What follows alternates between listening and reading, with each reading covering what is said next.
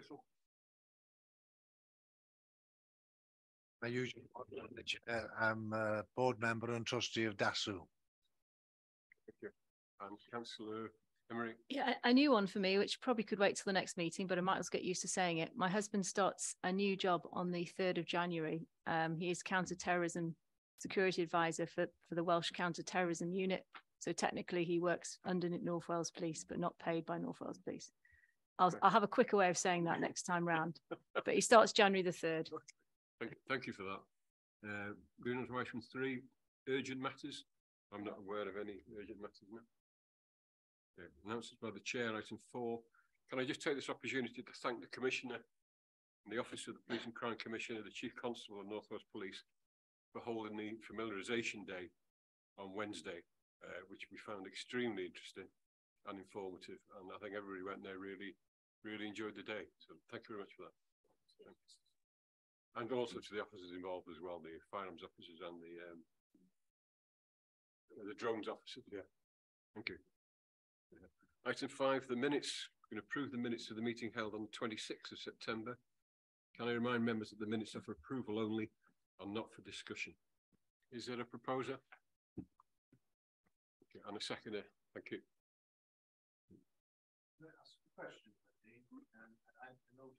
Say about for approval, but in the minutes on page 5, it mentions that the PCP considered the candidates responsive to their questions.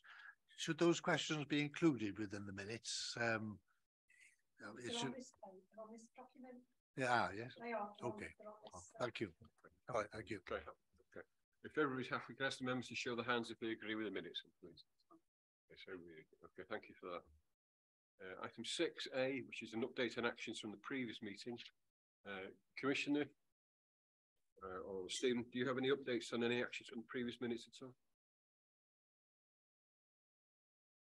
No, as far as I'm aware, all the actions have been dealt with. Any members wish to bring up any actions from the minutes at this stage? There are 3 sets of questions to the PCC with responses to the PCC attached. And I think everybody's got them, yes? Anybody got any questions in relation to them, or are we happy with that? Yes, Councillor. Yes, Chair.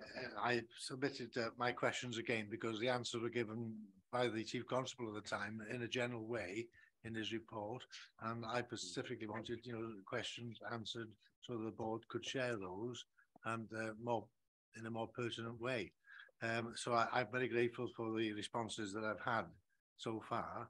But with due respect, I mean, they've led to further questions, and Dawn assures me that I've wasted all my particular time now in terms of supplementaries and can't ask any further questions. This was, of course, in relation to accusations or allegations of domestic abuse or sexual harassment against members of the force and how these are dealt with. My original question arose out of the Sarah Everard case, where the police officer responsible for the murder actually had allegations made against him for sexual harassment and so on. So there were large questions there, really. So I appreciate the answers that I've received, but, with due respect for me, they need to further questions. And I can't ask those further questions now because I've exhausted my allowance, as it were. So I'm just wondering, could we in fact have a report on this, a further report on this from the Police and Crime Commissioner, and the way that these are dealt with. For example, one of the answers it mentions a threshold as to those particular cases which are dealt with by the force under the internal disciplinary procedures, and those which are then passed on for criminal investigation and prosecution, presumably. I'm just wondering what that threshold is, how high the threshold is, because again, I think that's very pertinent. And again, it mentions too, the penalties that are imposed on those particular officers who are dealt with internally. And again, I think it's appropriate that we know what those kind of penalties are, really, so we can be assured that these matters are being dealt with properly and in a manner which I think would meet the public approval. Of course, since the original question I put, as I said, in relation to the Sarah Everard case, there have been further comments and accusations on this very topic. in relation to the Went force, hasn't there, really? And you know, the accusations of systemic misogyny, sexual harassment, and so on in that particular force. So you know, I think they're very pertinent questions to be asked and to have adequate answers to. I mean, we need to satisfy ourselves as members of the panel that these matters are being dealt with appropriately. I don't want names and so on and so forth. It's just the way that these particular cases are being dealt with and the nature of those complaints and cases which we deal with internally. And again, I'm not sure really how we operate this, because I used to be on the old North Wales Police Authority, and there was a disciplinary department within the force at that time dealing with these matters.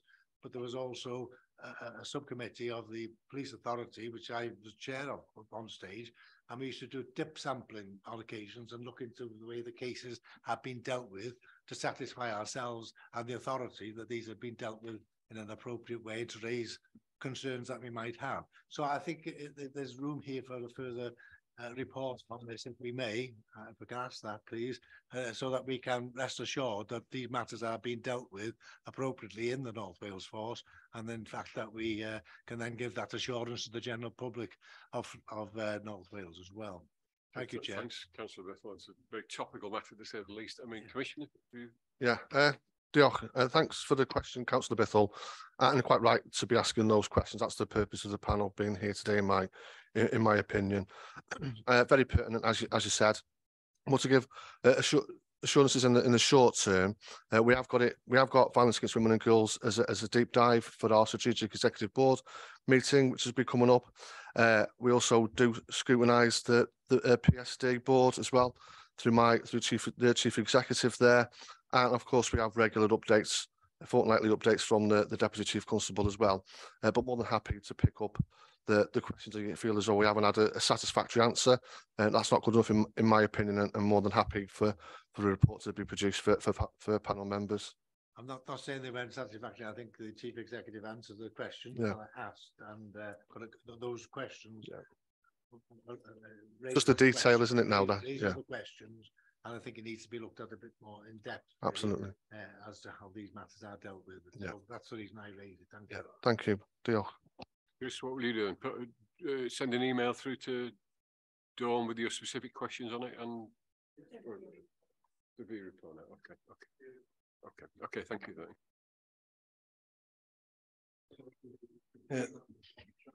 Excuse me, Mr. Chairman. I had my mic on before. I've got a question regarding a question from people to the Commissioner. Yeah, you know, why do these come to this committee? Because obviously he's had an answer. He said he hasn't had an answer. Has he hadn't had the answer that he wants, or is it that he hasn't had one? But the Commissioner said he's had an answer to his letter and told him where to get the information that he wanted from, and he seems to be trying to, make the agenda for this panel. And I think that dwi'n pan bod fi siarad Saesneg, Gymraeg, ond darparangeisydd dwi'n gweld y dyn yma. So I think it's an applicant for the job itself. So I think they should be sent forward to the people who can answer the questions so they asking rather than this panel. Thank you. The members of the public have the right to ask questions for the protocol. We've got a protocol which members of the public are allowed to ask questions of the Commissioner. Yes, but the Commissioner has already answered this question apparently. So why does it come to the panel? Well, that's the question I'm asking. Because he's then come back to the panel, we've now responded to that and said that we're not answering that question because it basically he's had the answers to the questions which he posed. And from reading the letter which he sent in, the questions were substantially more or less the same. So we declined to give him the answers to that.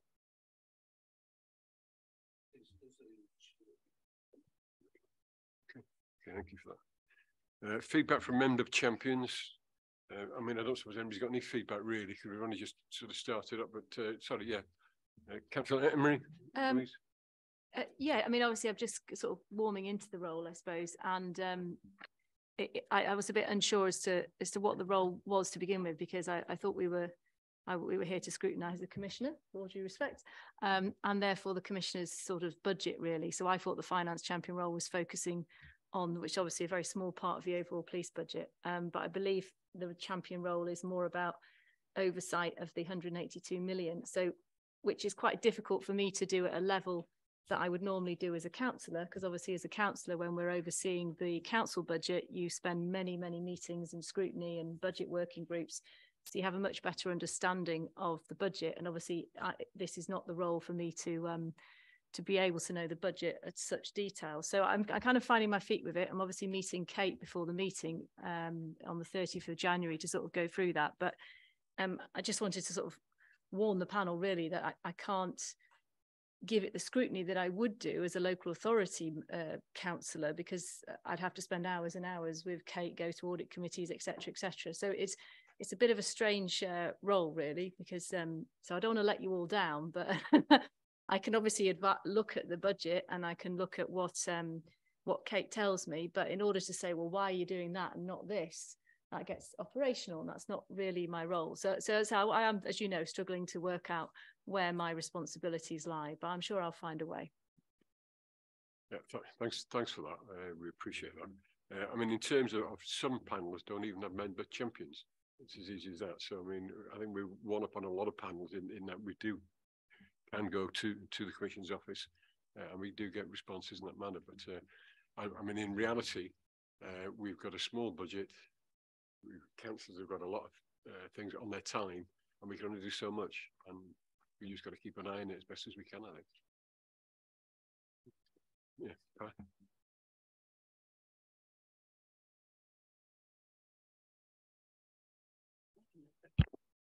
Can I just give feedback on a day that we had in November on the Fatal Five? We had Wayne was there, weren't you, Wayne, and members of North Wales Police, i.e. Roads Policing Unit. We had the fire service, 2 doctors, 2 emergency doctors, magistrate, former prosecutor, chief prosecutor. Who else was there? Yeah. And it was a mock trial for 6 formers some of them who had started to drive and others who were about to drive based on the Fatal Five. And it was a very productive day. I would have thought it was a useful day too, wasn't it? And there's been a lot of positive from the school, the secondary school in question. So we're hoping that we'll be able to do it again. Do you want to say something? Yeah, I think it was it was really, really effective, particularly for the students who came to it. And I think we managed to get the message across to them quite effectively. And because it was delivering the message in a number of different agencies, you know, particularly the thing from sort of the doctors, and then listening to the roads policing officers who go to the scenes, and then the sort of legal bit as well, because quite a lot of the students had an interest, didn't they, in law and that kind of thing. And I think they definitely got an awful lot out of it. It was students ran the day according to a script, and then there were mentors from the different professions. So hopefully there is a requested from another school. So feedback on that.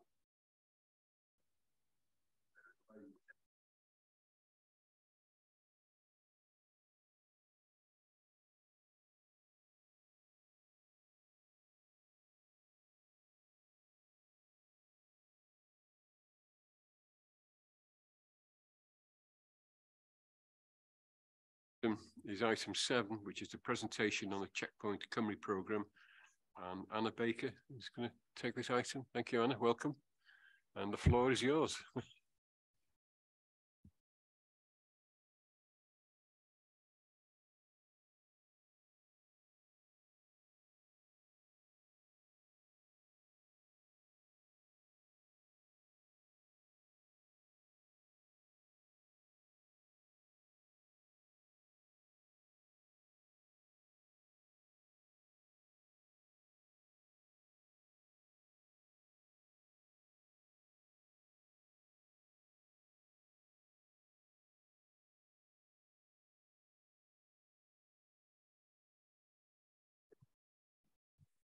Thank you.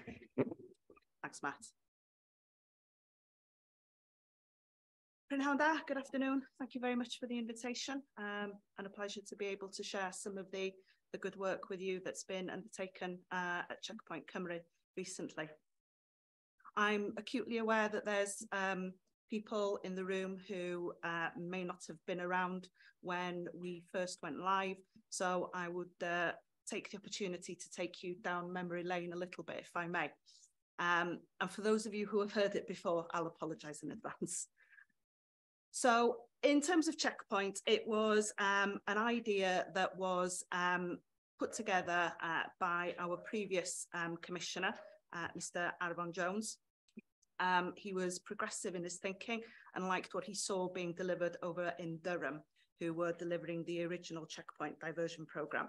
He wanted to replicate it in North Wales, and it also fitted in nicely with the Lamy report in terms of addressing the triggers to offending behaviour, and often prevention is better than cure.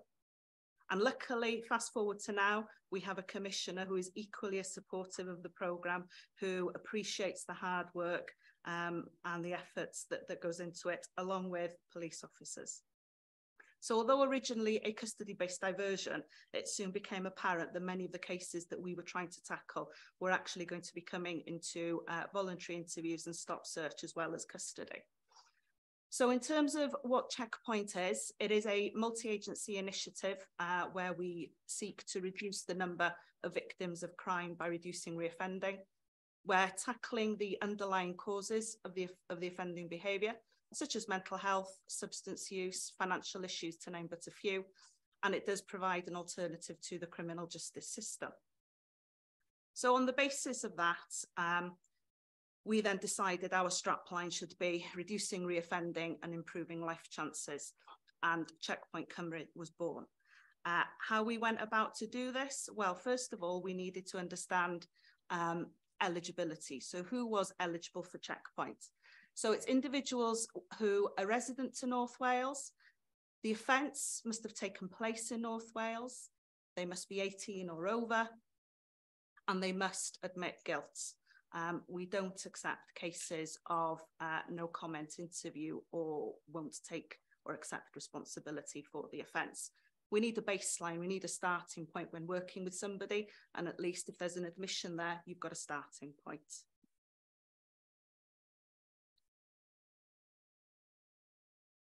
In terms of eligibility of the offences, we take anything that is suitable for an out-of-court disposal as per the Gravity Matrix, which is our Bible. But the cases that we won't accept is domestic violence or domestic abuse and assault against emergency service workers. However, we do accept some low-level hate crime cases, and I'm pleased to be able to say that we have a very good working relationship with the CPS in Wales and a unique arrangement whereby when there are low-level hate crime cases that come through, we can liaise with them to ensure that they are suitable for diversion and deferred prosecution, and long may that relationship continue.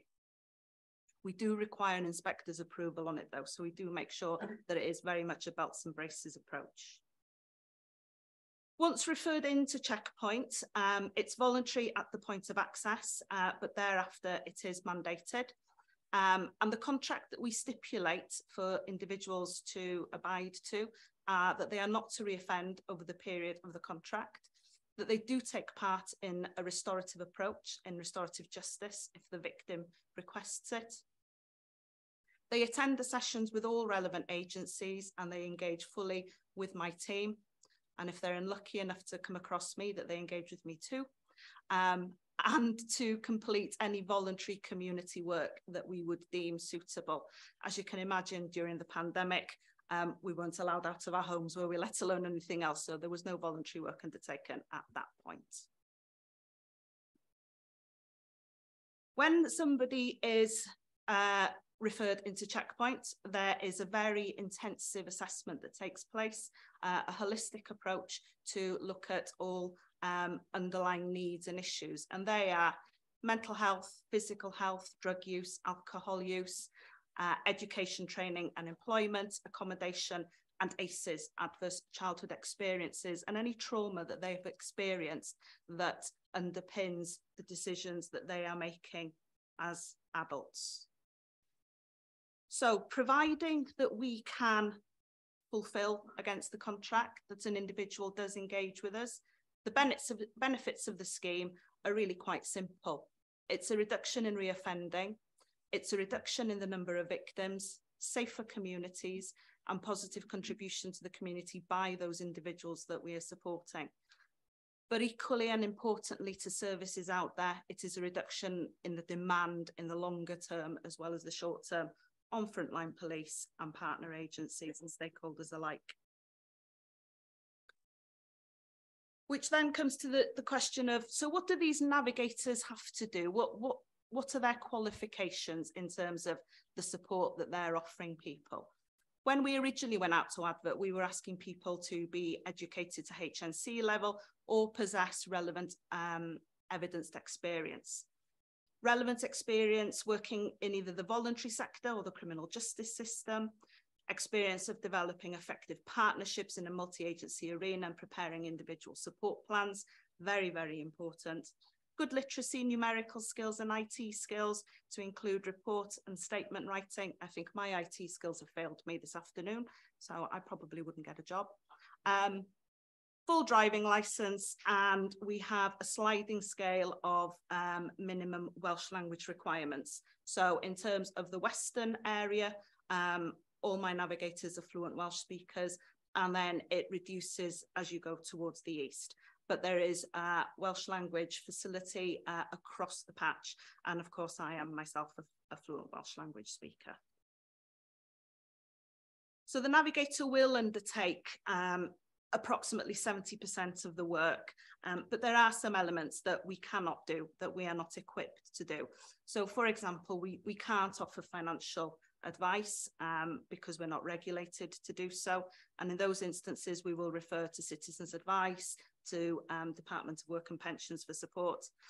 Anybody who requires clinical interventions such as opiate substitute treatment, anything particularly for physical health or extreme mental health, then any kind of clinical intervention of that need we would refer on.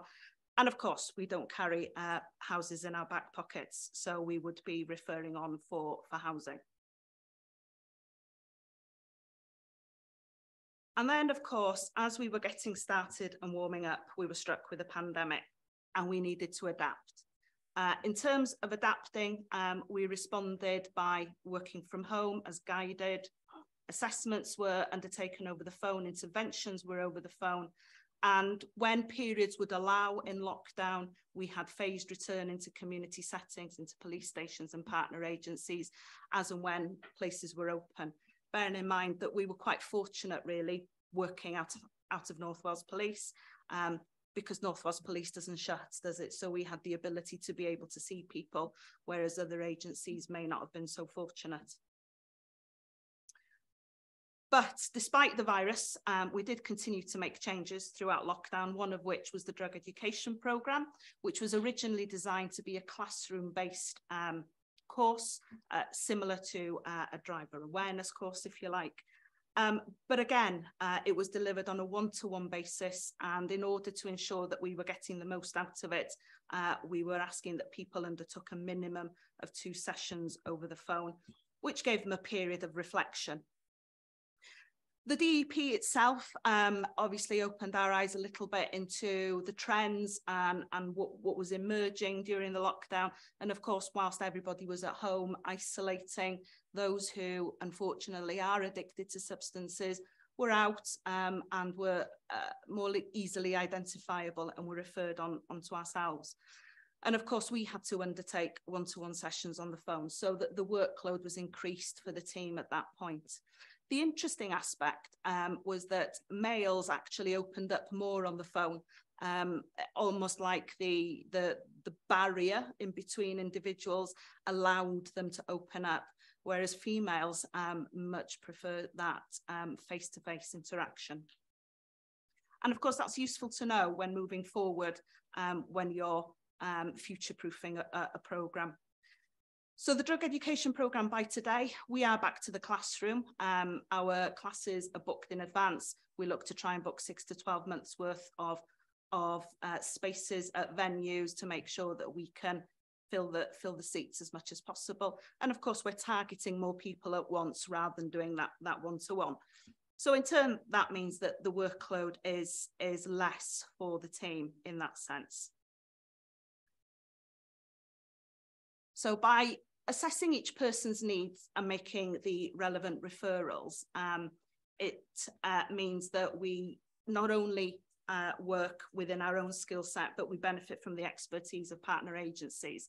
And these are only a small number of agencies that we work with. But you will see from that slide, Dawn, that's okay.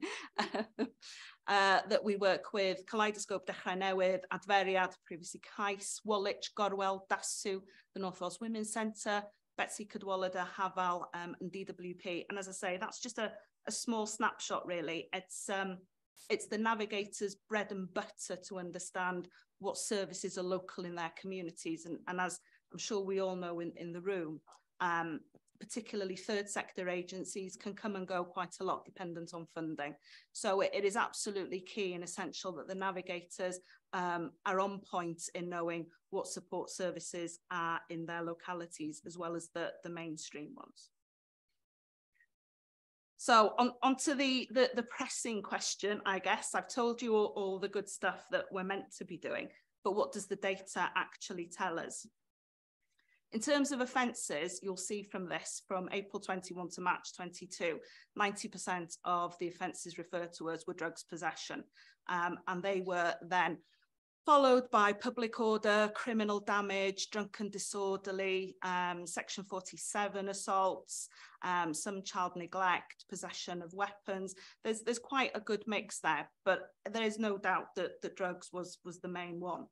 And in terms of drugs offences, it is possession that's referred on to us. We have had 1 or 2 cultivation, but never supply. And that's what makes up our drug offences for those individuals that go onto the drug education programme.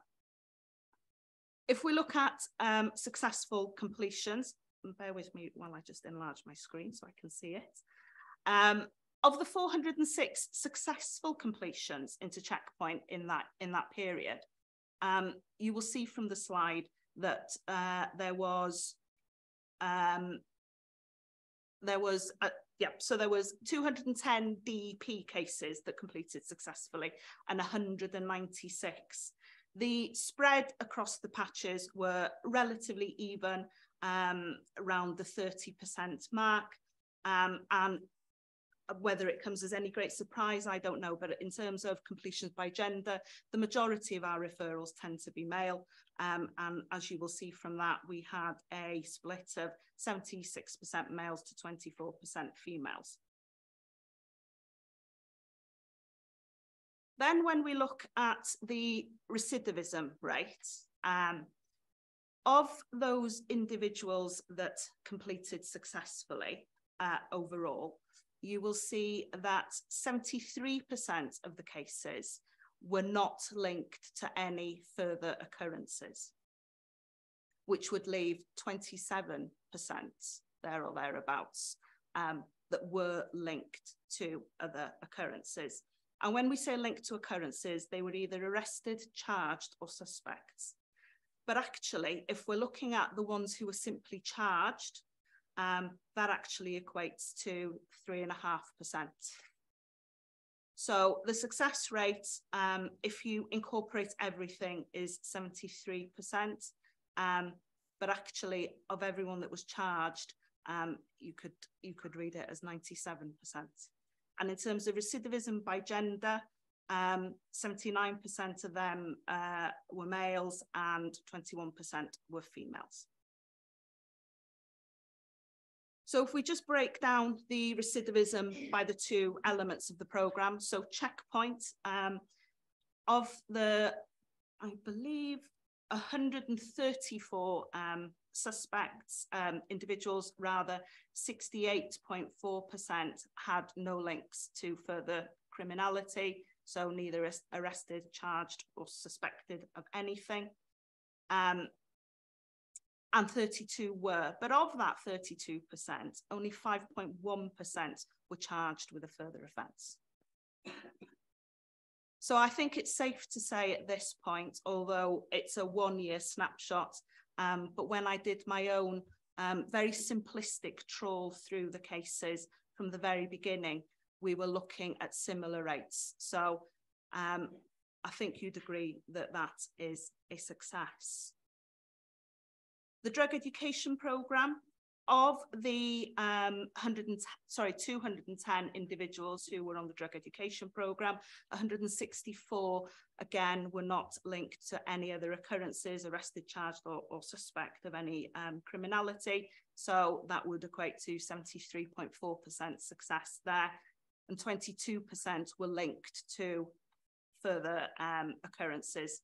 But again, of that percentage, the ones that were actually charged with an offence was 1.9%.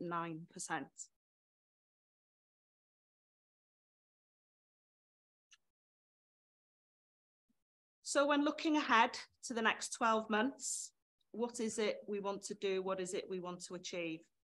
For us, it's still looking at what we missed in 2020. We were struck by a pandemic early on, and I think you've got to rethink your aims and objectives when something like that occurs. To look at the gaps in support, to do more restorative work, more restorative justice. Again, it's about bringing people together in conferences, which we couldn't do during the pandemic. But I am delighted to say that we did actually host our first conference, face-to-face conference, in October of this year, and it was a success. To keep communicating what we do and the good work that we do internally with North Wales Police, to keep ensuring that they're familiar with what we do and how to access us. Building on the good foundation, to expand the programme with more complex cases. Yes, we had 90% of drugs possession cases, but we would like more cases that stretch our legs effectively in terms of the skill set and the training that we've had.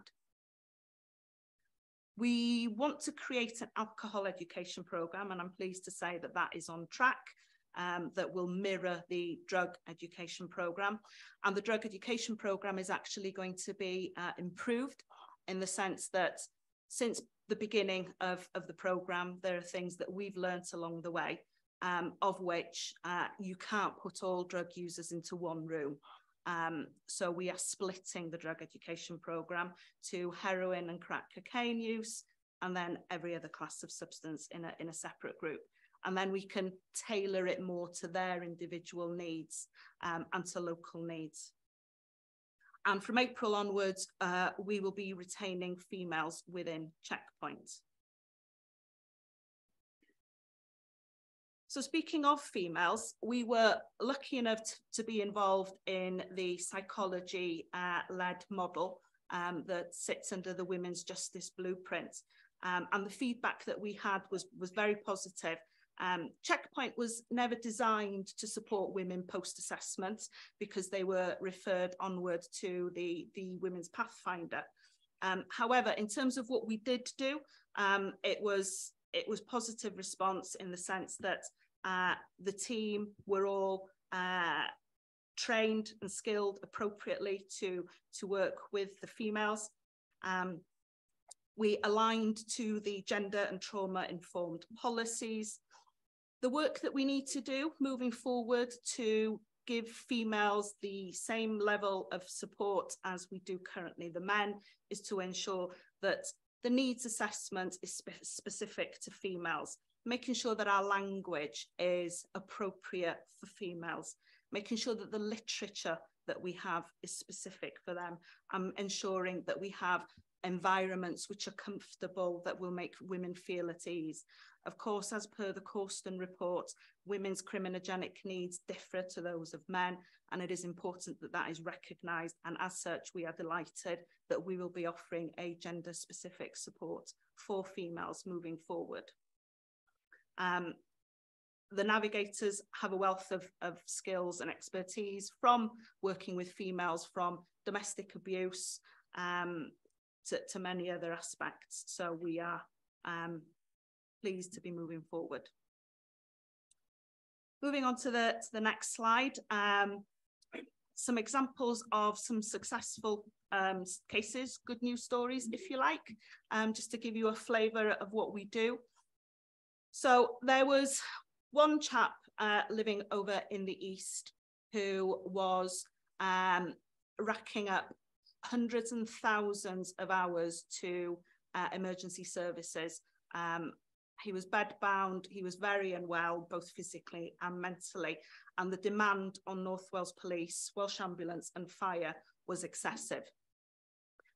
He was open to a variety of agencies, but he was deteriorating fast. Abusive to anyone who was trying to help him, making unfounded allegations and threats to staff. He declined personal care, food and medical treatment, and as such would often lay in soiled bedding for days. He was volatile, aggressive and displayed signs of paranoid delusion. He was essentially vulnerable despite the offending. And in light of all that, we took on the case. He was deemed as having capacity, but one of the navigators wasn't satisfied that that was the case. And after much persuasion and pulling multidisciplinary meetings together with all the agencies involved, we managed to secure him an assessment that was looking at his cognitive assessment, so his ability to process information as opposed to the capacity side of things. And it turned out that there were issues there. And as a result of being able to push forward with this and bring agencies together, the individual was actually removed from the home and placed into treatment and is now doing very well. There is a statement here from the acting inspector of the area who simply wrote, "This is an excellent example of how the hard work and dedication of the checkpoint team has assisted partners and frontline officers in addressing demand. The individual's behaviour was extremely complex and unlikely to be addressed through the criminal justice process alone. The intervention of the checkpoint team highlighted the medical needs of the individual, which were prioritised, positively impacting on the individual's well-being. The team were able to positively work with partners to influence appropriate treatment, significantly reducing demand through a coordinated, pragmatic approach. I wish to thank the team wholeheartedly for their intervention, which has positively influenced reoffending and freed up police and partner resources to address localised priorities." So that was one case. Another case we had was a chap who came to us for criminal damage. On the surface, nothing particularly alarming to the criminal damage. However, having gleaned information from the system, there were some concerns around how he presented and his behaviour. On visiting the property, it would appear that he was operating a home of multiple occupancy and had families living in different rooms within the property. He was self-diagnosing as schizophrenic and was of huge concern to us, so much so that we pushed forward for him to be assessed through the community mental health team. And within a week, he was seen by a psychiatrist and was diagnosed as schizophrenic and was medicated accordingly to his needs. Now, this was an individual who could have posed a risk and a threat to the individuals, not only in his home, but nearby where he lived. But with the swift action and the astuteness of the team, he was identified as being a risk to many individuals, including himself. And he was very, very grateful for the intervention and the outcome, having been anti-police and anti anything to do with mental health support. A lot of people will tell you that there's nothing wrong with them, but it's how you deal with those individuals and get them into treatment is actually how eventually they acknowledge that there is an issue. The restorative justice case that we had recently was a 37-year-old female assaulting a 69-year-old female, and it was a Section 47 assault. We undertook the restorative justice. Both females were brought together, and they both agreed to take part. And at the end of the session, it was clear that there were underlying issues for both of them, which resulted in tempers fraying. But the pathways that we undertook with the case that we were working with were attitude, thinking and behaviour, alcohol and relationships. And the lady at the time was experiencing crisis. So we were able to fully support her along with the Women's Pathfinder and bring it to a satisfactory conclusion for all. In terms of feedback, I think that it's important to note the feedback from officers, because they're the people who will sell it to colleagues and get the buy-in, if you like. So one officer wrote, recently I've had dealings with a female who had an alcohol addiction. Firstly, police engagement with her was due to her being intoxicated in public places, which was causing a demand for the local police force. But eventually it also led her to commit a crime. The female was eligible for Checkpoint, and I felt this would be a really good opportunity to support this female in relation to her alcoholism. A referral was made, and Checkpoint were really quick to react and get in touch with this female, getting her on board and arranging the meetings with her. Initially, the female was proving difficult to get hold of, but she was provided with a mobile phone to facilitate the communication. And once this was in place, she regularly attended her meetings. The female showed vast improvement over the weeks she was engaging with Checkpoints, and even said herself that she really enjoyed the process and was feeling much better. She turned up to every meeting sober and was looking really well. She admitted to having a couple of days drinking during those weeks, but considering she was drinking heavily daily, this was a massive improvement. I can also happily state that she has had no dealings with the police since Checkpoint. This is an excellent resource, and thank you to all. Just to upset you, Don, just jumping back to the Anglesey case, sorry. Just to give you an overview, this was a case, somebody who was addicted to heroin who came onto our caseload, had a substance misuse support worker but wasn't engaging, and also had respiratory issues. We weren't getting through to him, so we teamed up with the local PCSO and we went to knock on the door to understand what was going on. The conversation went well, he agreed to engage, and he did. After he engaged with us, he then also engaged the substance misuse worker, because we worked collaboratively with them so that they could also be able to deliver a service to him as he clearly needed.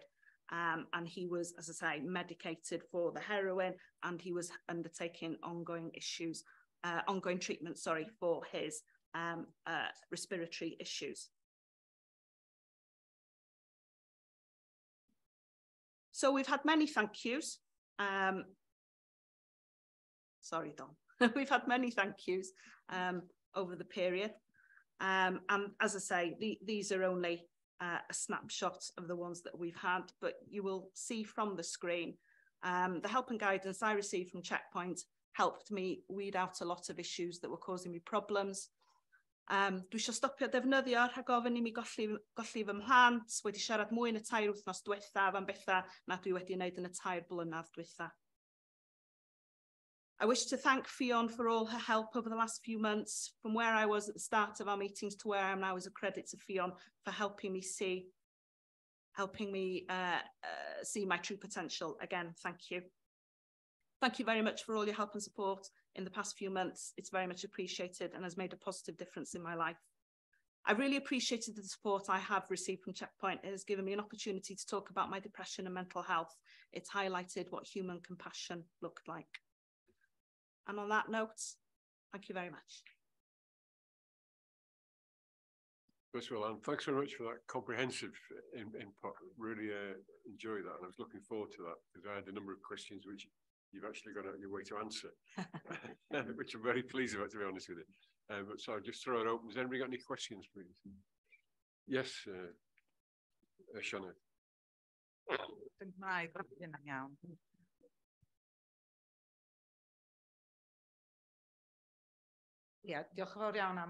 Okay, thank you very much for the presentation. obviously you give a lot of support and change lives of a number of people. With the numbers, I haven't got an idea if it's a good or poor number, but what I would like to ask is how many more people possibly can be helped by the service that you offer? And I'm thinking maybe about people who are refusing to take part, and how many more you could help if they did respond more positively to the offer of using your service. Yes, that's a good question. As you can imagine, there are people who are referred who maybe aren't appropriate, maybe aren't eligible, and maybe others decide they don't want to take part in the programme. And to be fair, we have said it's open to people from the point that they come to us, and then we wouldn't make them stay with us. So in terms of how many more people we can see, I think that depends on the police really.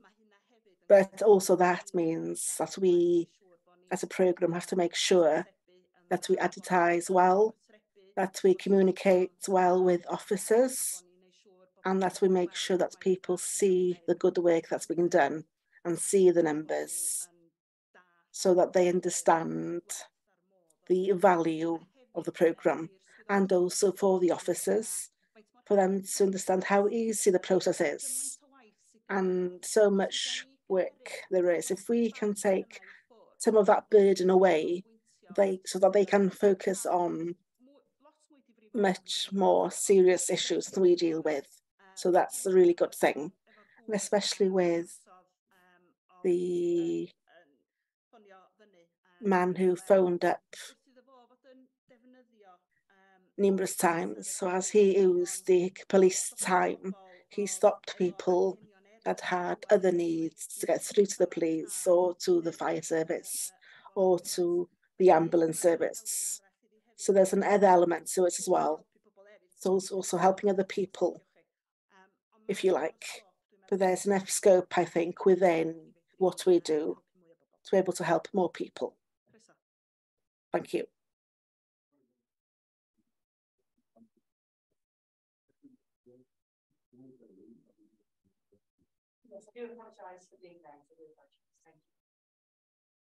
Well, I'd just like to thank the speaker for the delivery today. It's been really encouraging and very worthwhile to hear the results of this.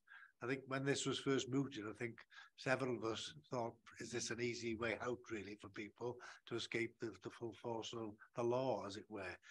Not having, obviously, notwithstanding the fact that very often people who do go to court and are sentenced with fines or imprisonment and so on turn out to be no better at the end of the day, and it doesn't really have much effect on them. And but we were willing to go along with this and give it a good try.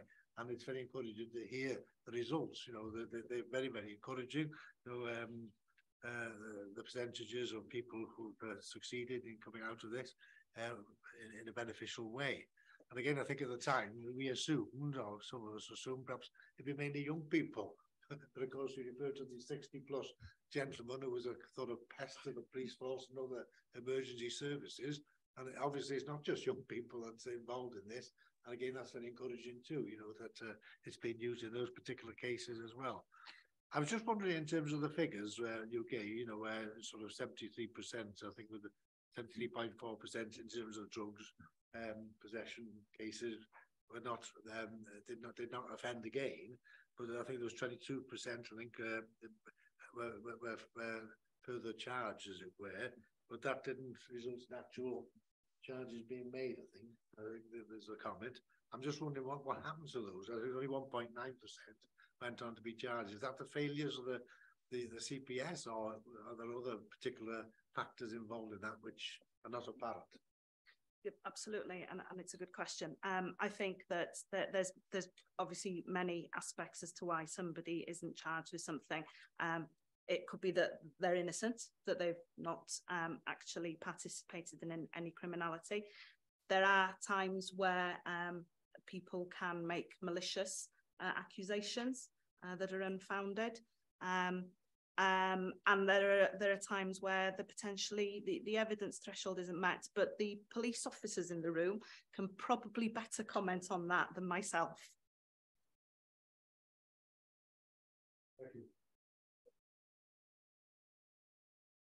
Hi Anna, diolch fawr. Just a couple of simple questions, I hope.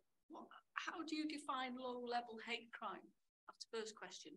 And you mentioned giving an example of positive contributions. Can you give us an example what you meant by that? So the low-level hate crime, when we have the discussions with CPS, what they're looking to see is whether there is a pattern in the offending. Is it something that they've done before? Has it been going on for some time with the individual? Is it something that the CPS are likely to want charged? So low level would be perhaps an off-the-cuff remark that's the intention wasn't there to be malicious per se. It could be a rant in public with no specific victim behind it, a named individual, if you like. And I think that, you know, it's important that the CPS looks at these, because when you speak to stakeholders and victims, what they want is for people to be educated, not sent to court and maybe fined.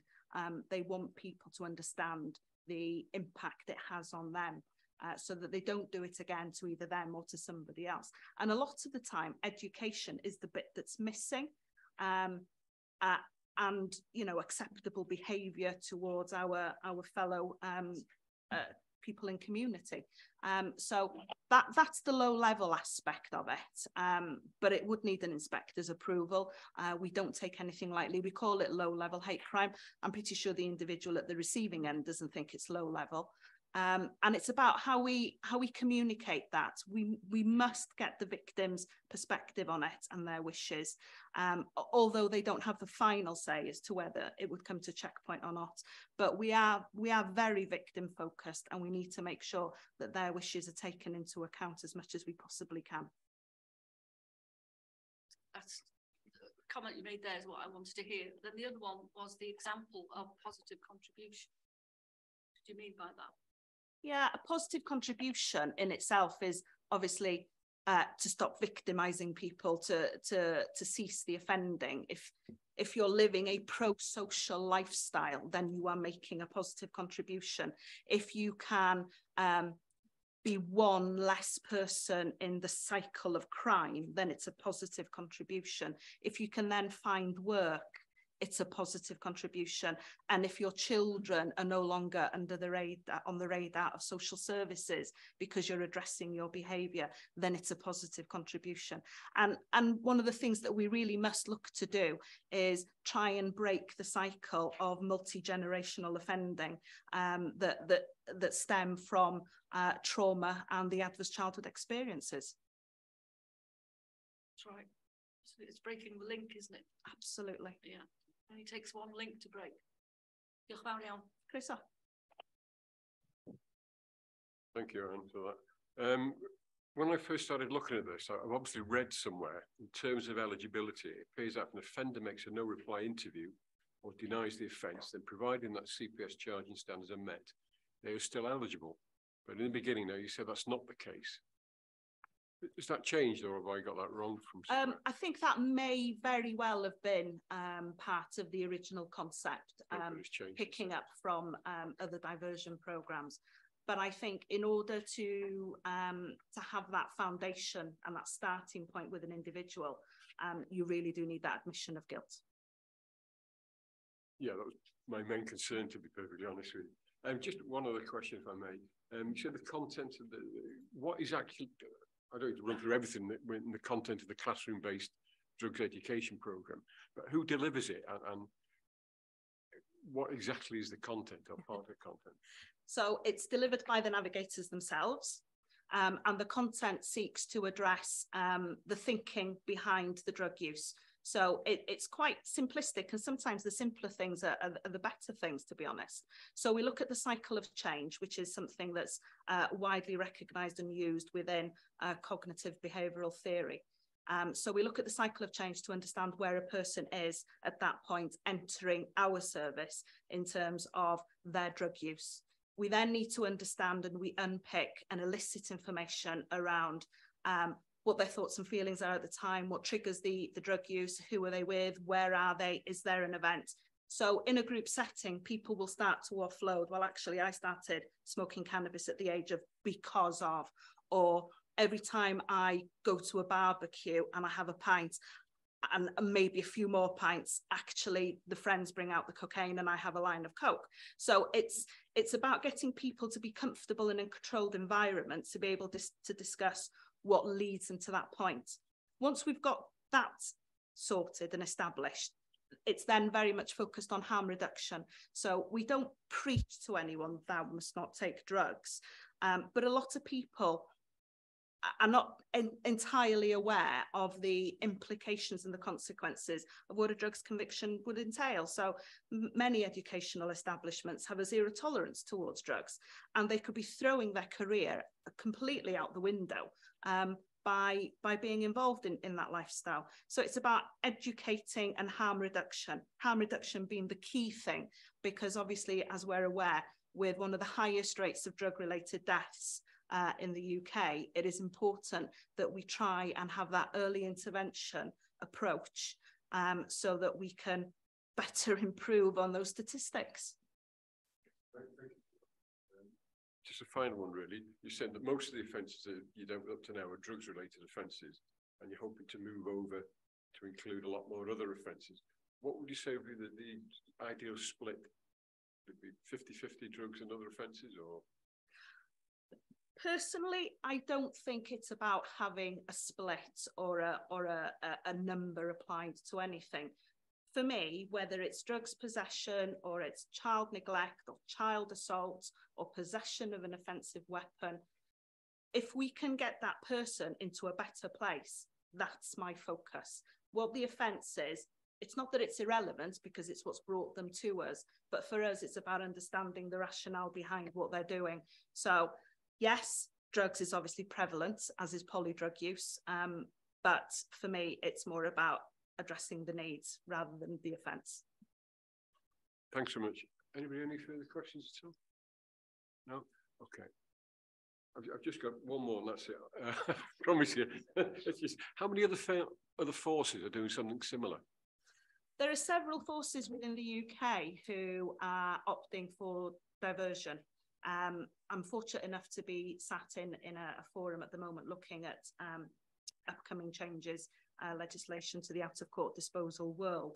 And it's actually quite surprising how many forces out there are delivering deferred prosecution and diversion schemes. And the appetite is growing significantly throughout the UK. Thank you very much for the presentation. I really enjoyed it. I had a lot of questions there and you've answered them all, to be fair. And Councillor Bithell and myself, I think, would probably of similar mind with some of the things, and you've answered everything. And I just wish you well in the future. Thank you very much. Checkpoint scheme, I think it's well worthwhile. Thank you very much indeed. Thank you.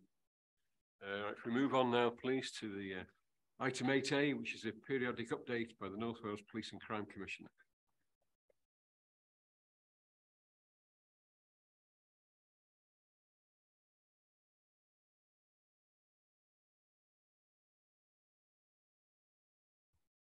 Bear with me a moment, so just.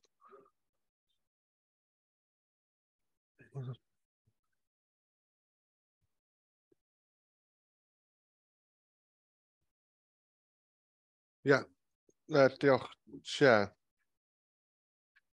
That's the difference.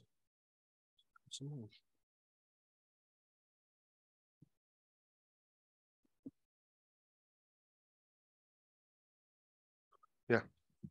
I don't know what's happened with something's gone on with the IT on my side, so I do apologise there, Chair. So yeah, so it's my report to panel for the period from 1st of September to the 1st of November of this year. The report provides the panel with an overview of the decisions which they have made and other scrutiny activities and actions that I've taken over the term of the report. Panel members will be aware that my first police and crime plan was published in the autumn of 2021. My plan sets out my vision for North Wales, namely that North Wales communities are safe, victims and vulnerable people feel supported, crime and reoffending are low, and people have confidence in policing and the criminal justice system. My vision is underpinned by 3 police and crime priorities and a number of associated objectives as follows. Delivering safer neighbourhoods, so underneath that is tackling and preventing rural and wildlife crime, improve the efficiency and effectiveness of police officers and police staff, improve road safety, going on to supporting victims and communities. We aim to be tackling and preventing domestic abuse and sexual violence, safeguarding vulnerable people, including children, tackle and prevent cybercrime, establish a victims panel, and tackle and prevent hate crime. And finally, the third priority is a fair and effective criminal justice system. Introduce a North Wales female offender strategy, which is now the North Wales, the Women's in Justice strategy. Increase the use of restorative justice, support and protect children and young people, and divert them away from the criminal justice system, and address the root causes of offending and support the rehabilitation of people who have offended. There are a number of ways in which I monitor the force's performance against the police and crime priorities and the national measures set out by UK government. The primary way in which I hold the Chief Constable to account is at my Strategic Executive Board meetings. I receive a comprehensive performance report by North Wales Police at these quarterly meetings, and I also conduct a deep dive of one of the priorities as listed above at each SEB meeting. In addition to the SEB performance report, my team and I also receive numerous quarterly performance bulletins, and they again are linked to one of the priorities, and that provides additional context to the main performance report, as well as weekly performance overview by chief officers. At the most recent SEB meeting on the 26th of October, we conducted a deep dive of serious and organised crime, as well as equality, diversity and inclusion. And there's a table there, which I'm sure that's included in the pack. It should be. The whole report's included in the pack, so just refer to that. As you can see there, homicides have reduced in the rolling 12 months, showing parity with the 2019 baseline. Firearms discharges show a change to a reduction against the baseline of 6% and larger reduction against recent periods. Firearms offences in North Wales are largely non-serious weapons. North Wales is far below national averages. Knives, NHS data for force areas has become available on the Home Office DCPP portal. It currently shows 0 under 25 NHS injury admissions in the most recent 12 months, with 10 in the previous 12 months. There have been no admissions since February 2022, with data being up to May 2022. North Wales Police dedicate research analysis resources to identify and flag serious organised crime perpetrators, victims and cuckooed addresses. A SOC intel team monitor and develop the intelligence relating to serious and organised crime, in particular county lines, criminal exploitation, modern slavery, human trafficking. Daily tasking meetings are held between departments to share information on emerging threats, and a monthly county lines intelligence profile is circulated to all response units and neighbourhood policing teams to ensure that current threats remain visible. The force's tactical tasking and coordination groups identify the highest risk across North Wales. The method used by these groups allows for appropriate resources to be allocated and for requests to be submitted to the regional organised crime unit when required. You know, and I'm just going on there. I'm just conscious of time as well, Chair. Saving me going through it, just to save a bit of time, happy to take any questions that panel members may have. But as I said, I could talk all day about it, couldn't I, really? Thank you, Chair.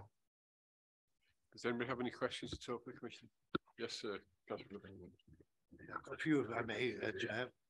First of all, the Commissioner just mentioned the page 3, the table there on the national police crimes and so on, which are highlighted there. And it mentions firearms specifically, doesn't mention knives, although knives are referred to in the next one paragraph. I was just wondering why, knives are not there in the National Crime and Policing Measures table, as it were, because again, from all reports, this is about more widespread crime of national concern, really, where people particularly are carrying knives, sometimes allegedly for their own protection, but of course are using them as well. I'm just wondering why that is the case. That's my first question. And I'd just like to comment really on page 4, where reference is made there to the number of cases which have been brought to court now with organised crime gangs, particularly in the drugs business. And again, the actual sentences that are being issued. So I'd like to sort of congratulate North Wales Police, obviously, through you, Commissioner, for the work that they're doing in this. We're seeing that these particular criminals are being caught, and they are being brought before the court. And it's also very pleasing to see the court issuing sentences which are appropriate and fitting. Because in the past, I think it must be quite frustrating for the police to go through all the work they do in getting these cases to court and seeing some derisory sentences, a slap over the wrist in many cases, because most people would regard as very serious offences. And the actual sentences being issued now are rather eye-watering in comparison with those that were happening in the past, and that's very, very welcome again. It seems the criminal justice system is now working more cooperatively and actually having an effect, so that's very welcome. Later in the report, you mentioned, I'm going on now to another issue you mentioned in one of your previous reports, Commissioner, regarding return home interviews after children have gone missing from home. And I think you mentioned the fact that very often these particular interviews are not occurring in North Wales, and that alarmed me somewhat as a member of Flintshire County Council, and I raised it with our chief officer.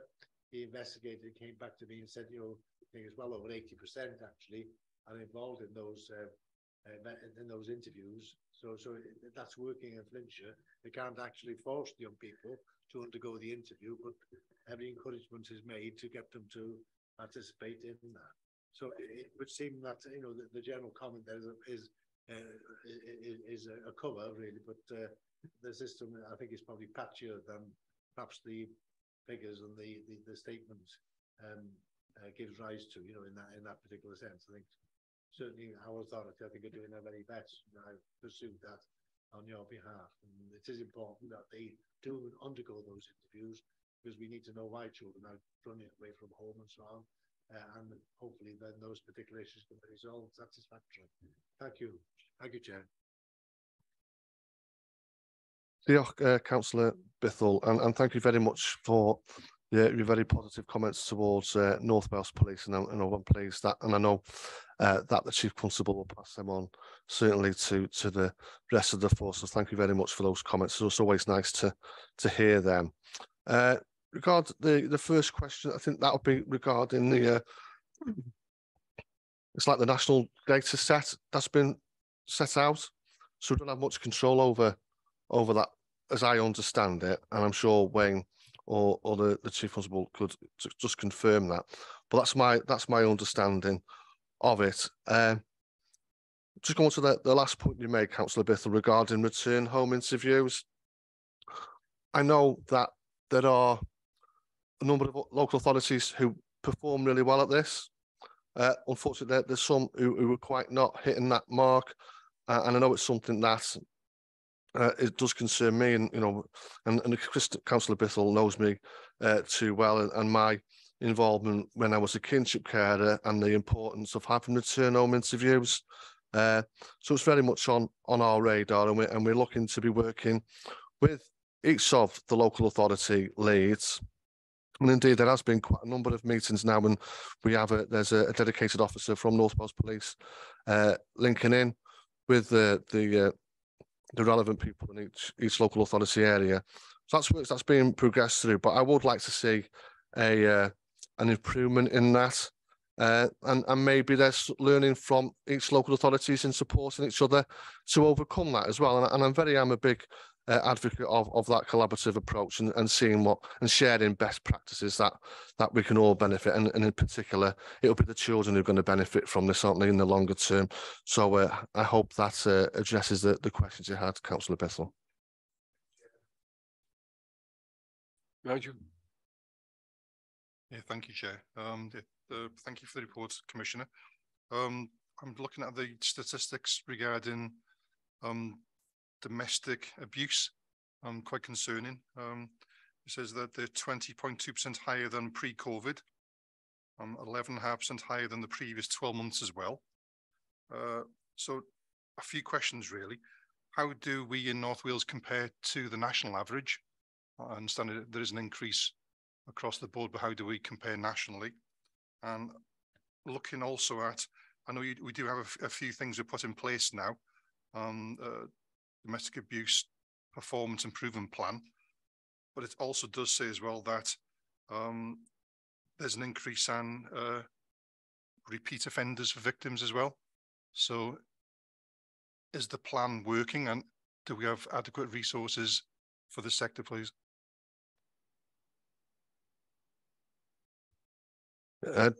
Diolch, Councillor Williams, and some really good questions there. And we always know of how much of a priority violence against women and girls is to each of us here in the panel. And I know it is with my office, with the North Wales Police Force.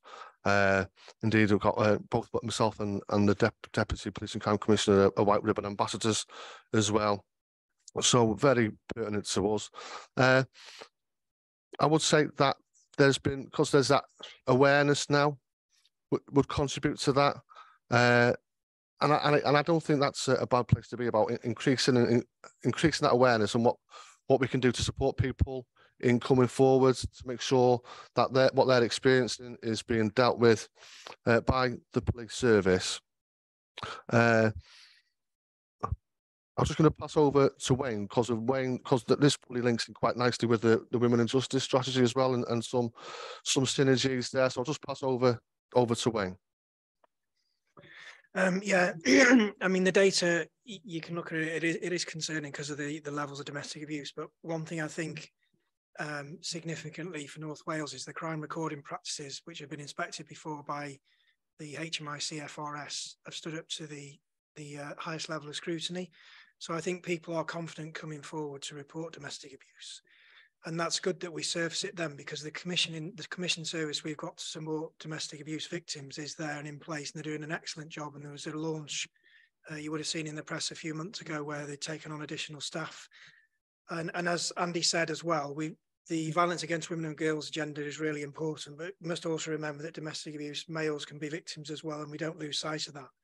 But as the deep dives that we do with the Force at Strategic Executive Board, we've examined violence against women and girls twice this year already, and we will revisit it again in the new year, particularly things that are now becoming more and more eminent, things like stalking and harassment, and making sure that the Force's approach towards stalking and harassment, which we've seen big increases on, and coercive control is appropriate.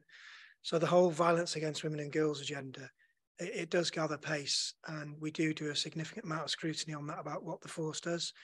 And although it is servicing more victims, those victims then get the appropriate support they can get, and where appropriate, offenders can be prosecuted as well. Yeah, thank you, Jay. Just to go back on that, and so are we saying that the increase in domestic abuse, so the national average, are we booking the trend of that, or are you just saying that our reporting mechanisms are better and people feel more comfortable to come forward, or are we actually seeing a larger than normal increase across the country? I don't actually have the data to hand, so I couldn't tell you where we sit currently, because obviously the data changes. But I think the response that the Force has got in place, particularly through things like the improvement plan, does put the force well placed in the scrutiny we're applying to make sure they're doing everything they possibly can to raise the issue, and for the officers have got it at the forefront of the mind of when they're dealing with it and trying to find a solution, a long-term solution, and not adopting this problem-solving approach as well, of not just trying to deal with one domestic incident that may occur, because we all know from all the available research, there can be many, many instances of domestic abuse in a household before a victim will come forward to report it. So the force has also invested a lot of time in problem solving to try and get to the root causes of problems, and not looking at individual individual instances, but looking at a more rounded solution for it. But your actual point about where the force sits, I don't have that data to hand ready right now. So it wouldn't be right for me to try and answer that one.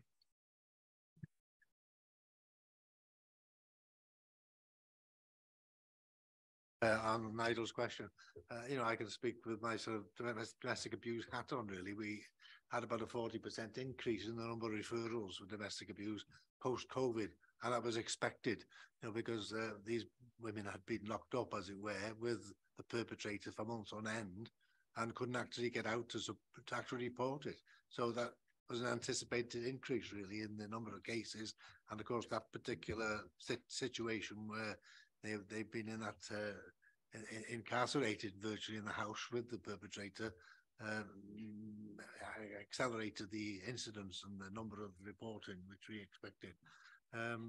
So I think we have to bear that in mind too. There was a lull because the cases weren't being reported, and after the restrictions were lifted, the reports came in. So you're quite right. Obviously, the reporting mechanism is working far more effectively nowadays. But that's certainly a factor we need to bear in mind in terms of the upward trend. Diolch. Just really come in on that, and some of you may have picked up on the Domestic Abuse Commissioner visiting Wrexham, where myself and the Chief Constable were there to attend a meeting, and from herself, she was commenting on how good the level of service that we're getting in North Wales is really, really high. It's very impressed with what we're doing as a police force, but also the commission services that we provide as well. And I think that came through with the Orth One conference we had as well. The first time we've had a conference regarding domestic abuse and modern slavery as well. And that's landed really well with the partners that we work with. Got a really lot of good coverage there, and I also received a letter from the Aberconwy MS as well, congratulating on the work that in particular Matthew, head of comms and engagement, in organising the event. So, despite the concerning data coming through, but I think the important thing is that we recognise the service that we are providing and the mechanisms that are in place are really serving North Wales well. And when we're getting comments like that, especially from the Domestic Abuse Commissioner, really puts us in a really strong place nationally. Thank you. Councillor Emery. Hi, I've got a question which isn't really a lot to do with policing. It's around the Regional Strategic Partnership Review. Perhaps these boards have got different names because I've never heard of some of them. The Regional Leadership Board, is that the 6 leaders and the 6 chief execs that sit on it? What is the Regional Leadership Board? So the 6 local authority chief execs, leaders, chief constable, PCC, chief exec and chair of the health board, chief fire officer, the Snowdon authorities on it as well. Okay, so it's the same. Okay, same one I'm thinking of. So now we've got a new North Wales Strategic Partnership Board. What's that?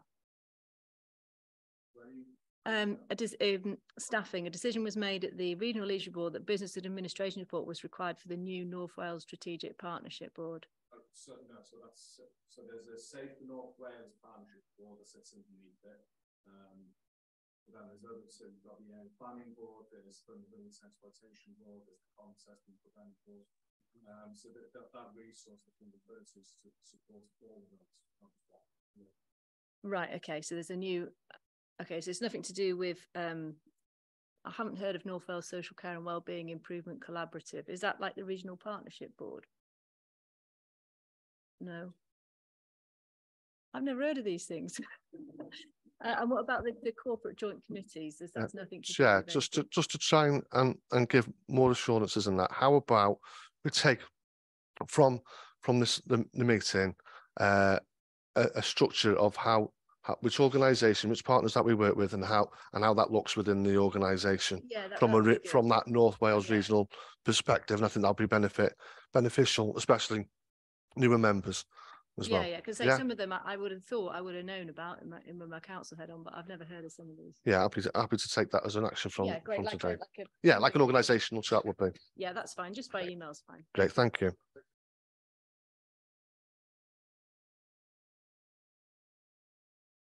I quite find the reference in the report, but I think it was 140 cases of stalking that the police have been dealing with. I believe new legislation is going to be introduced. I think it's a private members bill really in terms of stalking. To what extent is there a feeling amongst the police that more strength in law is required in dealing with these particular cases as and when they arise?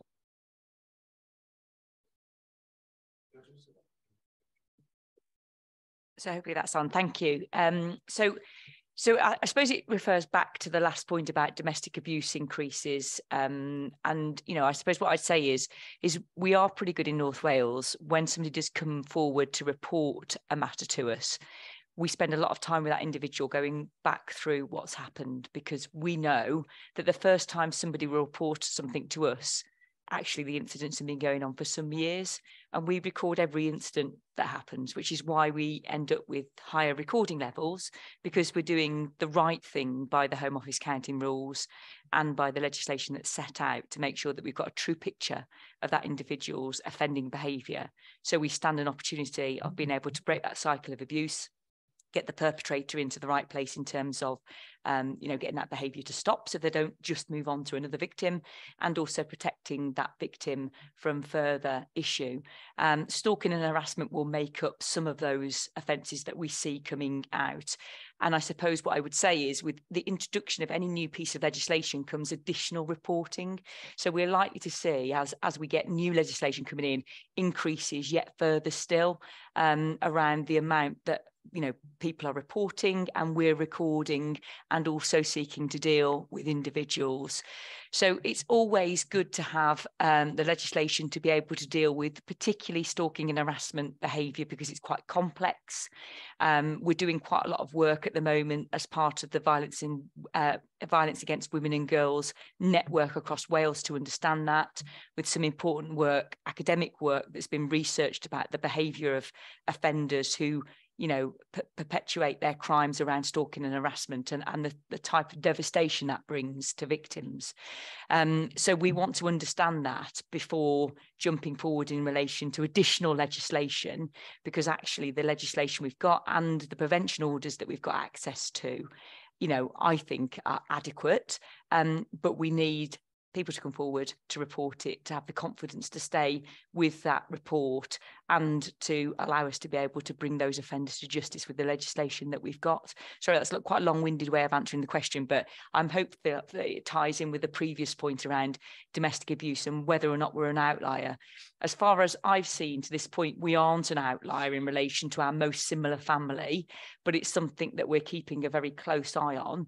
And what I would be wanting to do more than anything is get a true report of the crime that is happening out there, and challenge others to perhaps make sure that they've got those reporting practices 100% right, so that we're actually offering the service to the victims that need that opportunity to be able to break free from abuse that they've been suffering with for many years.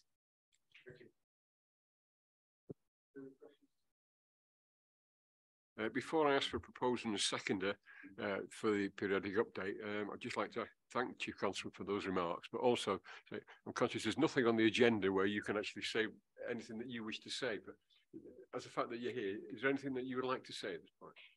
No, thank you very much. I had the opportunity to come to the police and crime panel in a slightly different guise as I was waiting to see whether or not I was going to be approved. So it was a slightly more nervous meeting for me, but it is a real great opportunity to be here. So thank you very much. And, you know, obviously I'm 5-6 weeks now into my time here at North Wales, really enjoying it. There's some fantastic work going on, and hopefully we all have the opportunity to see that by the Commissioner's scrutiny of us, with a lot going on now on the lead up to Christmas.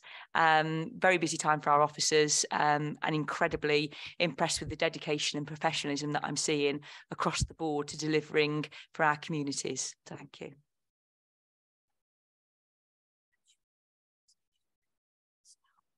Oh, yeah. Sorry, Pat's just reminded me, really. I mean, did you thank the staff who contributed to the familiarisation day that we had last week? I can pronounce it properly. Familiarisation. Yeah, can't spell it. I can't spell it either, but there we are. We all had a very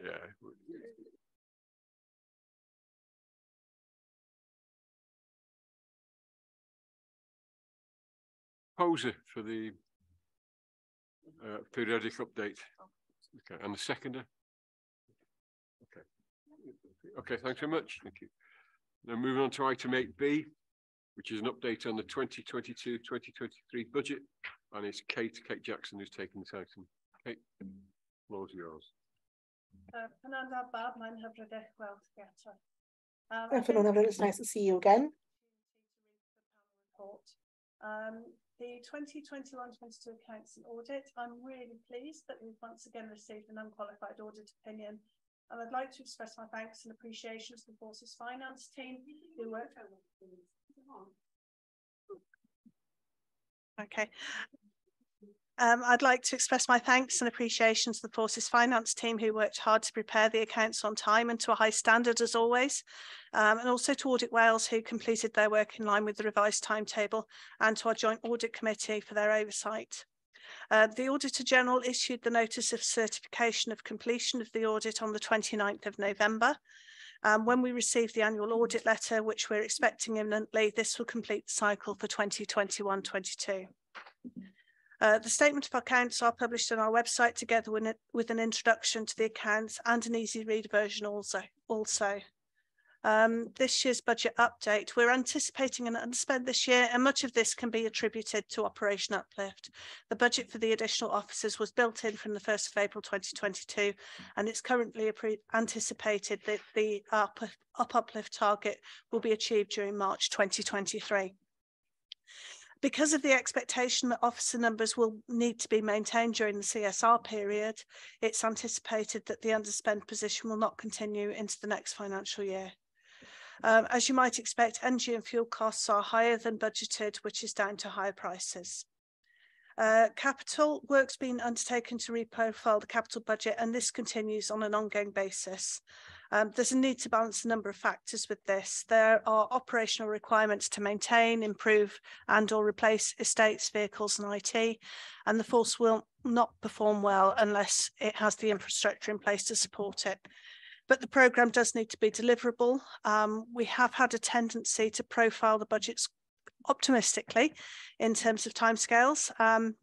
And that's good, it's prudent, it ensures we plan to have the resources available as soon as they're required, but it does mean those resources can't be used for anything else pending the capital expenditure. We need to prioritise the capital programme to ensure it can be delivered. Affordability is an increasing risk in the capital programme. That's down to high inflation generally, and also a tight labour market, which means we're competing for builders. I think I'm the fourth person to mention the familiarisation event last week, so I won't go into it again. Joint Audit Committee met on the 8th of December. Meeting papers are available on our website. And I would just mention the open session of Joint Audit Committee meetings are held in public. So anyone who wishes to attend, if they contact the OPCC, and they'll be given the information to do so. Future planning, the work to prepare the budget for 2023-2024 and the accompanying MTFP is well underway. We're still working on assumptions about overall funding until we receive the provisional settlement. So we aren't in a position to estimate council tax increase at this point. However, based on indications so far and knowing where inflation is especially high, we anticipate that the increase per the last MTFP would leave a funding gap, which we're working hard to close. The Commissioner's budget proposal for 2023-2024 will be presented to Police and Crime Panel on Monday the 30th of January. There is a survey on our website and paper copies are available in libraries and some other buildings, which includes a question on our funding. Looking even further forward, the funding formula review, the Minister of State for Crime, Policing and Fire has confirmed a renewed commitment to continue a funding formula review and has asked the Home Office officials to prepare for a first public consultation to take place in early 2023. Are there any questions?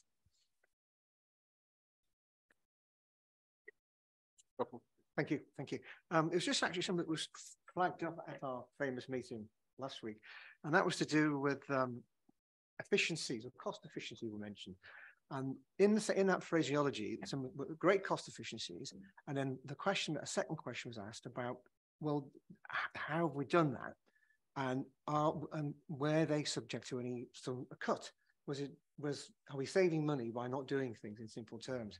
So my question, and maybe not, you can't answer it today or now, but hopefully soon, would be, indeed, if there are reductions in financial reductions, are they linked to any reduction in a service or a provision that we could actually clarify, see, and therefore we could all understand? Big question. That is a big question. I did mention last week that we do priority resource planning, and part of that is identifying where we have the capacity maybe to do a little bit less in some areas. So we do want to continue to provide the service that we need to provide, but some ways of doing things become less necessary as new methods come along or as new priorities come along. So yes and no, there will be cuts, but that doesn't necessarily affect the service that we wish to deliver to the public. Okay, just to further, I understand because it evolves and you might have better technology, do it cheaper. But I personally, just as a request actually, I'd still like to understand that evolution so that I can see and test out your logic to make sure it's appropriate for the public. If that could be done. Yeah, we will bring that as part of the presentation at the end of next month. Perfect. Thank you very much indeed. Commissioner. Thank you, Councillor, for the question. It's good to have that challenge. I think this is really healthy. I think what would be useful as well, especially for newly elected members of the panel, is that over the last 10 years, there's been at least £35 million worth of savings made. Savings, cuts, whatever it is, there's been around that amount. And I think it's just quite appropriate just to bring it to this arena now, before we present to you when it comes to the precept, setting the precept, that you have a real significant say on that, as well as members of the public. And we are listening to what's being said there, just to put that back. And I just think it's be useful for you to know. Thank you. Again, I'm really showing my new member colours today in the process of setting the council TAP precept. So the meeting's 30th of January. We will find out what you're thinking in the precept, a week before, 10 days before, whenever it's announced. That'll be the first time that we will hear what the percentage figure is. Is that correct? 10 days before the 30th of Jan, something like that. So is that right, Ish? That is when we will publish that data, yes. Okay. So when we come to those discussions, and again, it's working out how much power we have. I mean, obviously, you probably don't know, but the Fire Authority have put in quite a large council precept, which has gone down very badly with council leaders and will be rejected this afternoon. So we don't want to be in that position so late in the game, do we? Does that ever happen? Not here. It has happened elsewhere, Right. and it has happened 3 times in Wales in my tenure in this role. Okay, because obviously 10 days before the 30th of Jan doesn't give us a lot of, if you came back and said, hey, let's go for 13%, how would that work out if we went, well, we don't think that's appropriate? How's it work? There is a process to deal with that, if the panel vetoed it, yes, then there is a process to come back so there's many days time later. to come back. There is a second meeting built into the diaries already in Right, early okay. February. Okay. Yeah. Just to come back and supporting what Kate's saying there, because we had that familiarisation last week. I think there was quite a few things in there which would indicate which sort of direction the travel will be going, yeah, as well as the consultation, the public consultation that's currently been launched now out live, and that's been, you know, I don't know what the figures are at the moment, but we're certainly exceeding even in just over a week what was done in the 6 weeks consultation last year, and we've surpassed that already. So we're having really strong engagement from members of the public as well. So, but those sort of things will give you an indication which sort of direction we're looking towards. okay. If that helps. But there's time to. Yeah, of course it is. Okay, Yeah. thank you. Do you have any further questions yourself? Yes. Few questions, if I may, Chair. On page 36, it mentions under 4.4 Operation Uplift, the 20,000 additional officers nationally. Is that really an uplift, or is it a restoration of what we had way back in 2010? You know, because I think we've lost about 20,000 officers.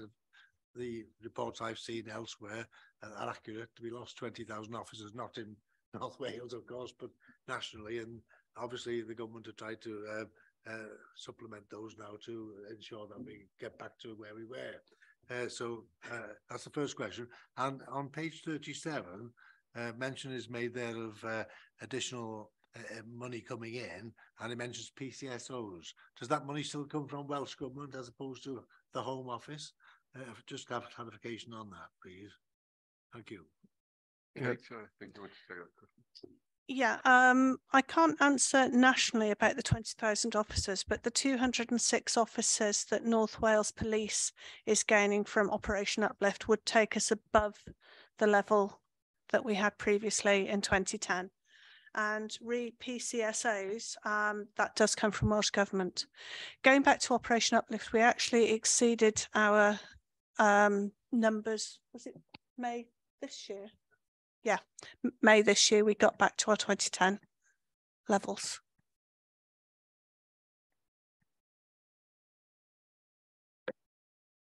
Reference to that again, you know, I think in the past when we've had the additional police officers allocated to us, or we've been able to afford them, not all of those will actually appear on the street, as it were. I mean, the public perhaps quite pleased to see that, but you know, in many cases, the officers will be employed behind the scenes, as it were. You know, cybercrime was mentioned in your report, and again, we made reference to this, didn't we, last week, in terms of our concerns about that. Now that they'll be working in back rooms, as it were, in dealing with those particular issues, not on the street, as it were. So there's not going to be a higher profile probably on our streets in terms of seeing police officers out and about, but nevertheless, they're fighting crime and the new crimes that we are having to deal with in this generation. Yeah, diolch, Councillor Bithell. And you know, neighbourhood policing is at the heart of my policing crime plan, and I know you'll be aware of it, and I know new members will be aware of that as well. And certainly the Chief Constable is aware of that, and that formed part of what we went through regarding the recruitment process as well.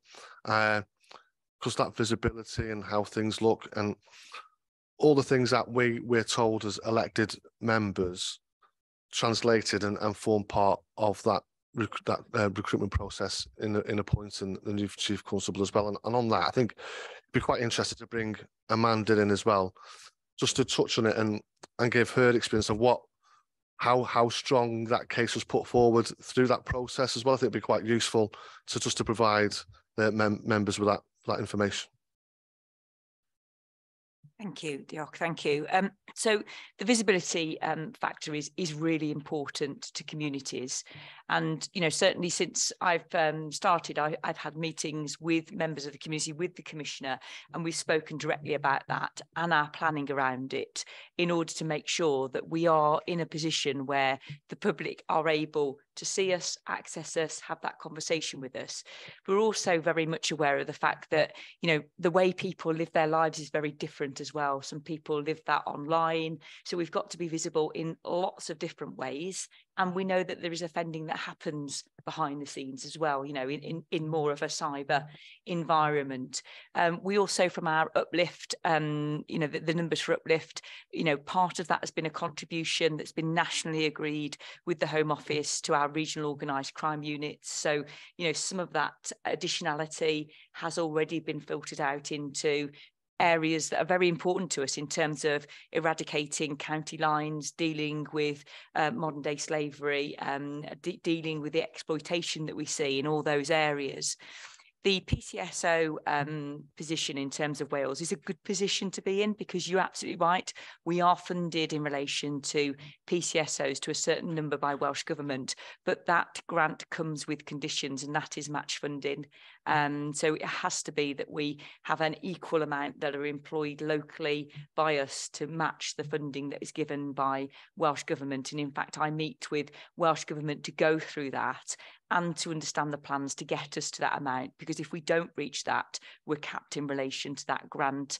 And obviously the PCSO visibility is really important in our communities from the point of view of having and being the eyes and the ears of the community, but gathering the intelligence and working closely with us in terms of the crime fighting part of the business to make sure that we've got that prevention agenda very firmly set. So, I've already started in terms of the Chief Constable's delivery plan that very much is aligned to the police and crime plan to make sure that we are tackling the heart of our business, which is the unique role of policing in our communities, being visible, doing the prevention work, and making sure that we're tackling the things that the public shouldn't have to put up with. That's very much at the heart of, what I'm trying to deliver here in North Wales. Thank you.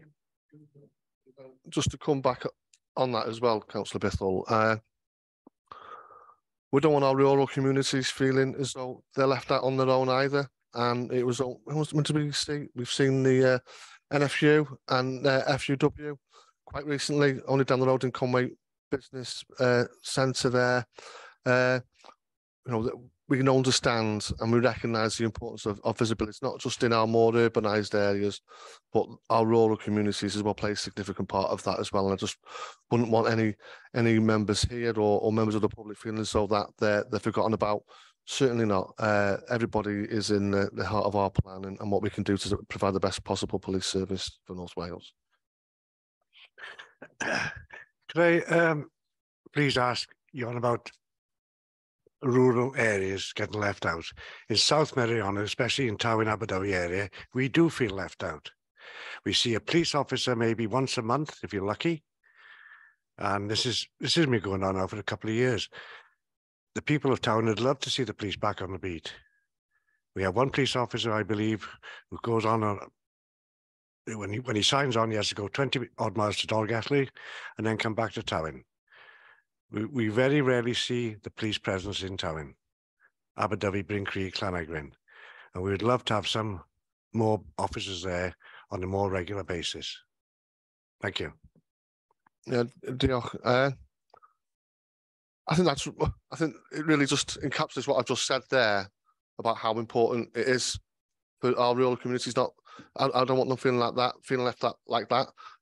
But so I'm glad that you've raised it here. But there's also we've introduced this year alone. We've introduced the engagement van, rural crime team, and now we're just starting that process of where they're wanting their own engagement vehicle as well to address those issues that you've brought to mind. And myself and the Chief Constable have had those conversations. There's other things that we're looking into as well, and like the use of technology and how that can be used to its optimum in supporting our rural communities as well. And that's not to dismiss what like your traditional Bobby on the beat, so to speak, but it's a bit about being more creative, a bit more innovative, and using the resources that we've got to the best possible solutions. And it might not be that we'd be able to have a police station in every town and in every village across North Wales. And as much as it would be lovely to have, there's the practical implication of that would be very, very low.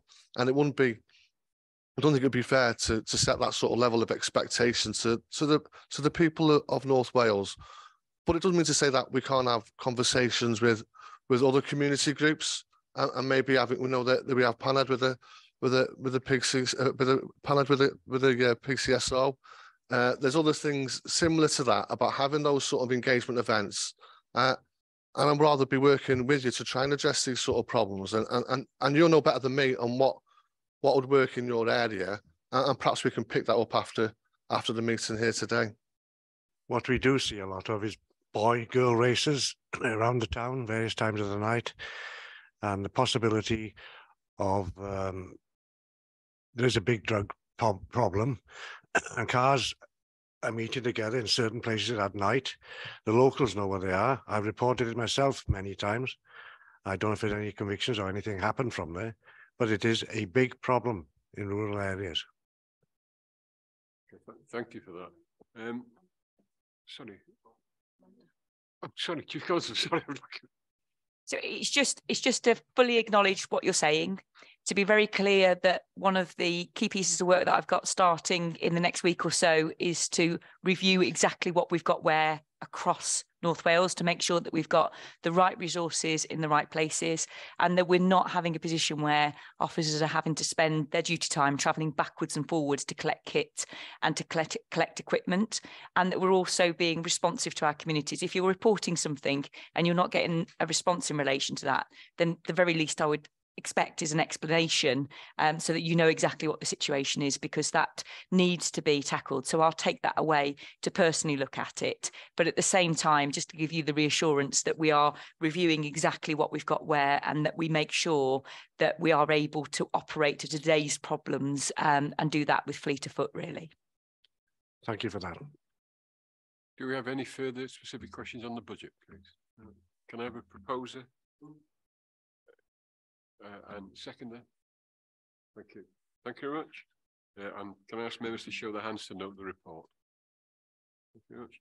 Moving on to item 9A, summary of complaints received against the Police and Crime Commissioner, September 2021, September 2022. And it's Dawn who's taking this out. Thank you. So the summary of complaints received between September last year and this year is on pages 43 to 46 of your agenda pack. I don't intend to go through the report in detail. The report is there for information, as there is an obligation for us to produce a report annually detailing the complaints received. And as you can see from the report, there are no recordable complaints that have been received during the last 12 months against the Commissioner or the Deputy Commissioner. So it's there for information.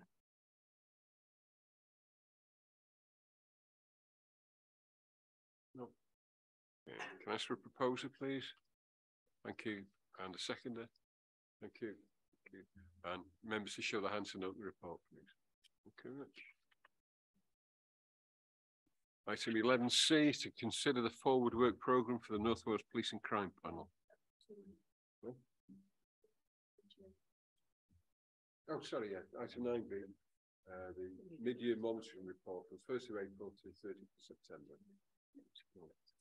Thank you, Chair. I'll take that. So that's on pages 47 to 56 for you.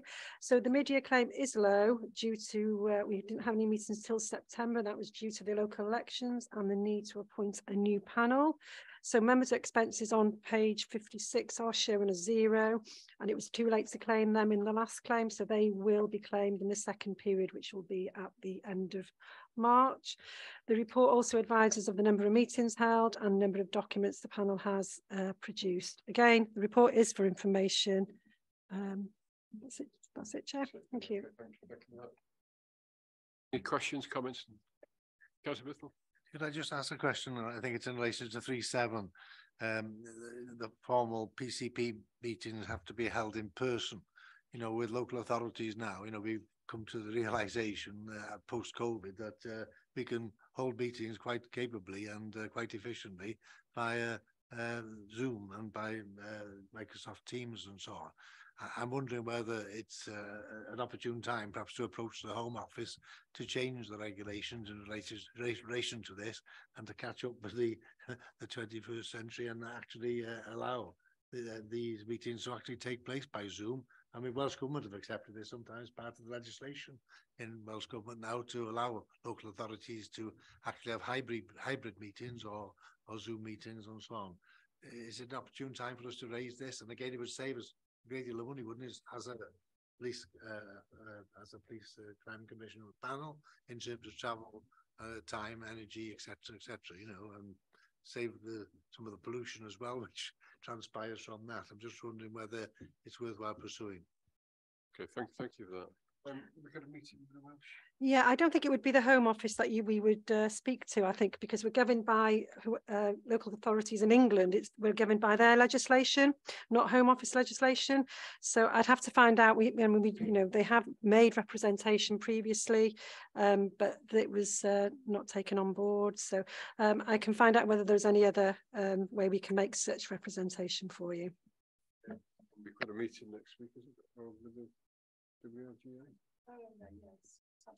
We could take it. We could look at that as well. Take it up, see if anybody else is interested in pushing it forward as well. Any other questions? Coming back on that, okay, we had the pre-meeting on Zoom or whatever, fair enough. But I think that a main meeting should be face-to-face in all councils, to be honest, but we're about the panel at the moment. And I don't think we should go on Zoom only. Okay.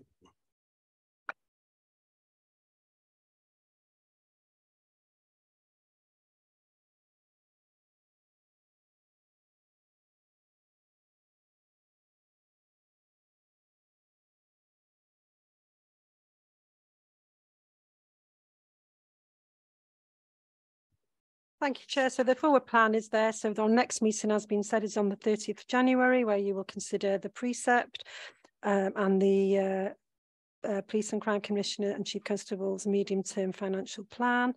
And like I say, if you've got any topics that you think you want putting on the agenda, if you contact me and we can advise you accordingly. Yeah, I was going to say it's not much of a forward plan, is it? So we can come up with suggestions that we wish to sort of do our deep dive into, if you like, and bring you with enough notice. So it'd be good to have an agenda for the whole of next year, really, wouldn't it? Would have thought.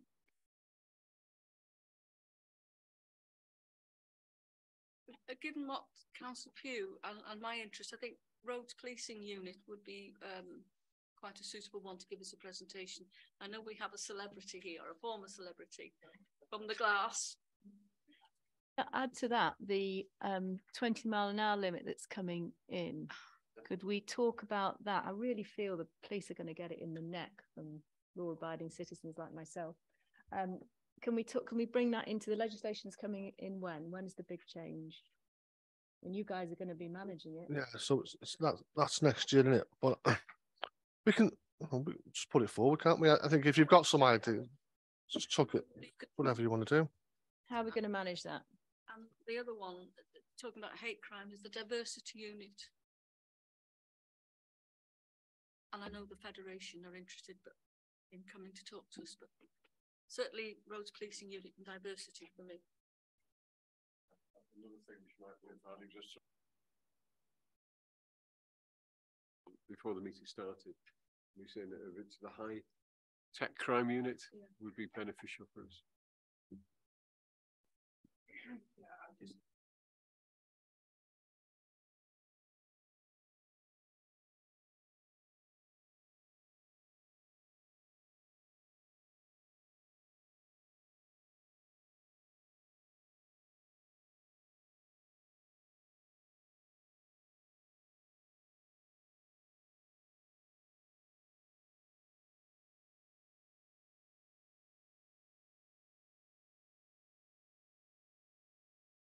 I'll discuss with Stephen when it's the appropriate time to bring these forward.